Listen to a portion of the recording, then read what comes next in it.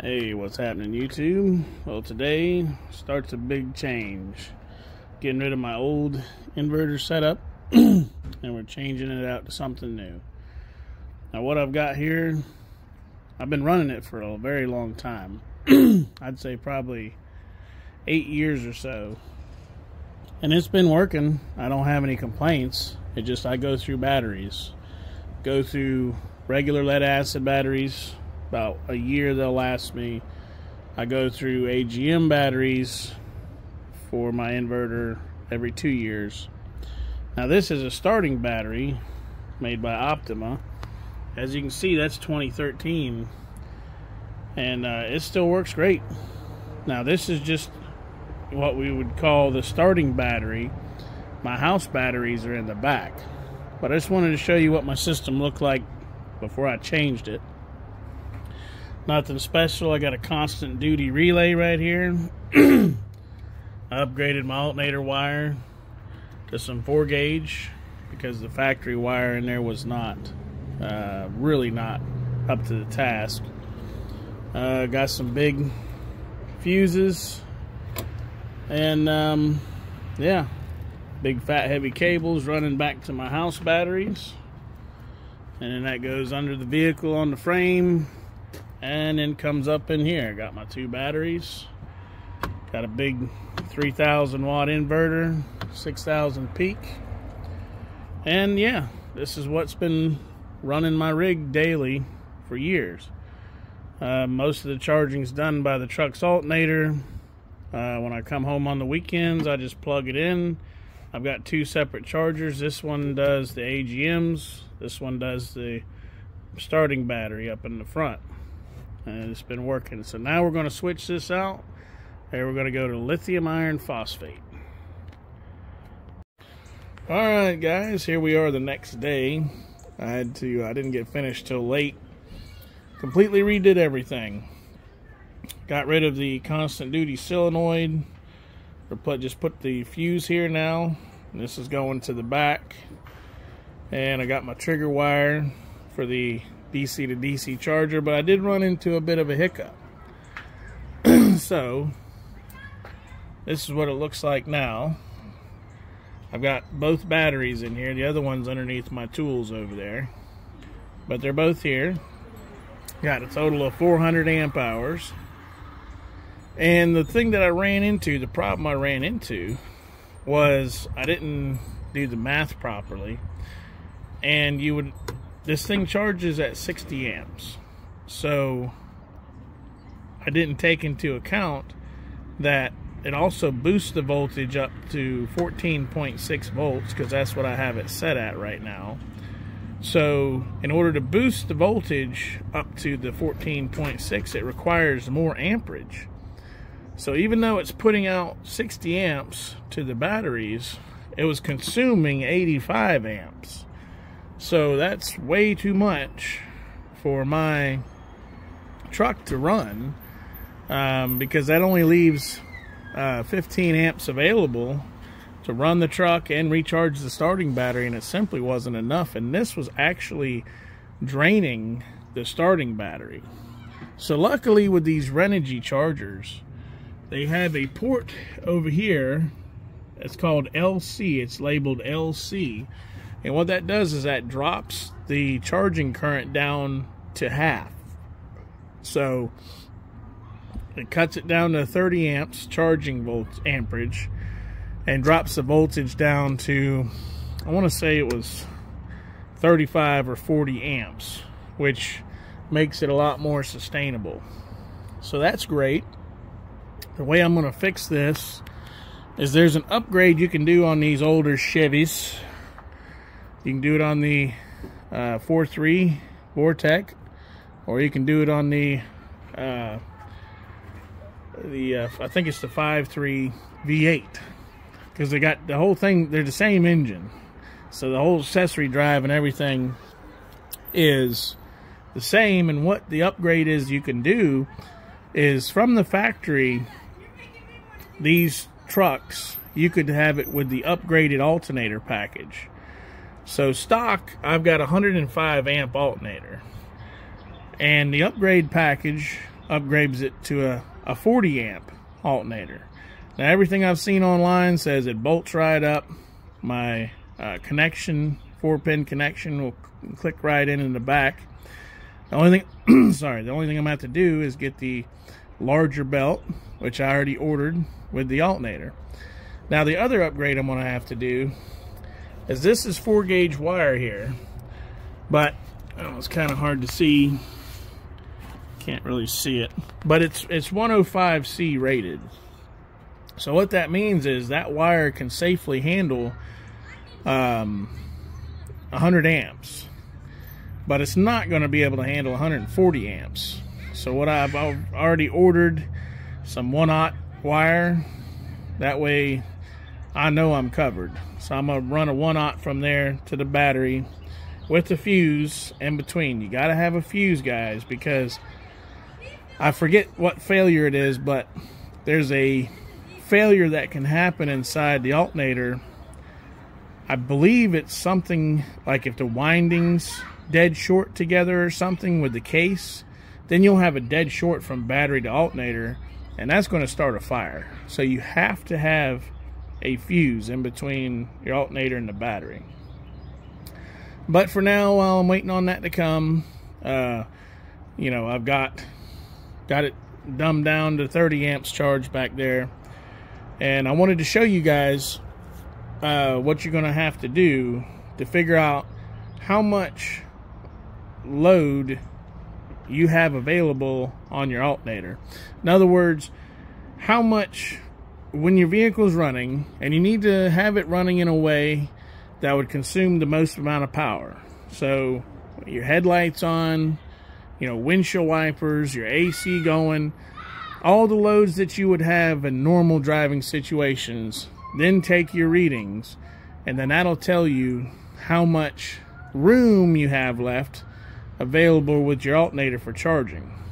So I'm gonna go ahead and pause this, start it up, and we'll do that. Alright guys, it might be a little bit noisy, but as you can see, the alternator is putting out right around 60 amps. I got everything on. I've got my headlights on, got the AC wide open, windshield wipers, everything like if I was driving probably in a rainstorm. So, see if I can catch the wire here.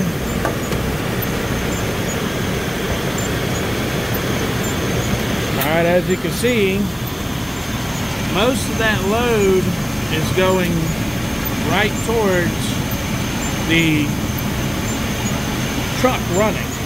Okay? So let's cut a couple things off. Alright, now we cut a couple things back. We're right about 35 amps. All I did was I turned the AC down to low. It's still on. I cut off the windshield wipers. Headlights are still going. So I would say this is a pretty normal load here. And this is what you're going to have to figure out on your in particular vehicle. I don't know where exactly your wire is going to be, but you're going to have a wire that goes from your battery over to your main fuse panel, and that's what runs everything. So that's what you're going to have to figure out. So you see, that's why I assumed, you know, the charger drawing 60 amps, I figured it was going to be right around 90 amps, 90, 95. So I figured, okay, my alternator will be able to do that. But now that I see how much it's drawing, obviously I can't do that with a 100 amp alternator. So I got to upgrade to the 140 amp. So let's go ahead and see. I got the DC to DC charger set to 30 amps. Let's see what it's drawing when I kick it on. Alright, as you can see, we got 34 amps going back to the batteries back there. And that's set on 30 amp charge rate. So, what do we got going on here? At idle, showing 75, okay, 35,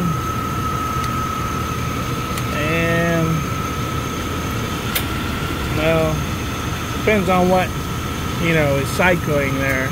The compressor cycling, so that's going to change. So we're pretty much maxed out right now on the 30 amp charge rate. But that's okay. I got a new one coming in the mail. So check it back here. You see, it says 37, 36. Then you put it on the output. See, we're right at 30. So the amperage is a little bit lower coming out, but that's because the voltage is higher. But that's it, guys. This is the video just showing my new rig. I really like these batteries. They say they're 200 amp hours. They are true 200 amp hours. But I did do a test just because I was curious. So this battery, I went ahead and tested where the low voltage cuts off at, and it cuts off at 9.8 volts. And when I recharged it again, I lost a half of an amp hour worth of capacity.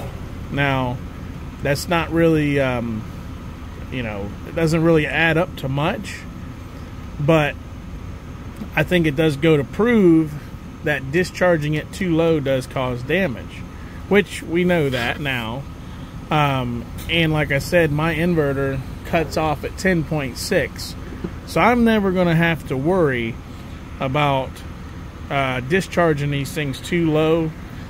I wish that since it's Bluetooth enabled, I can access I can actually turn off charging, turn on charging. I can disconnect the batteries from load from the Bluetooth.